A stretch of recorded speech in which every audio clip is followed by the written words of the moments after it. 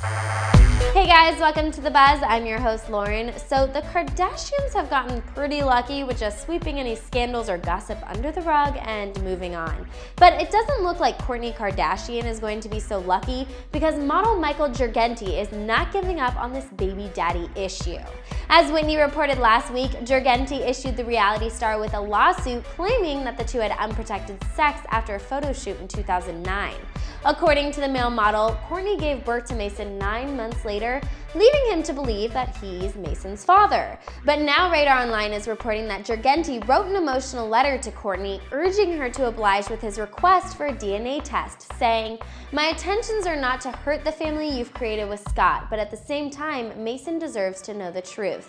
I assure you I don't take being a father lightly. I will be a great father to Mason." Awkward, and I think he meant his intentions, not attentions. Duh.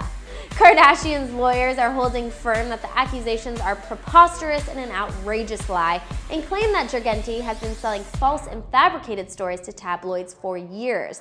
I guess we'll just have to wait and see what happens, but do you guys think Kourtney should just get the DNA test done to prove once and for all that this Michael guy is just lying? He's definitely getting his 5 minutes of fame from this all, that's for sure.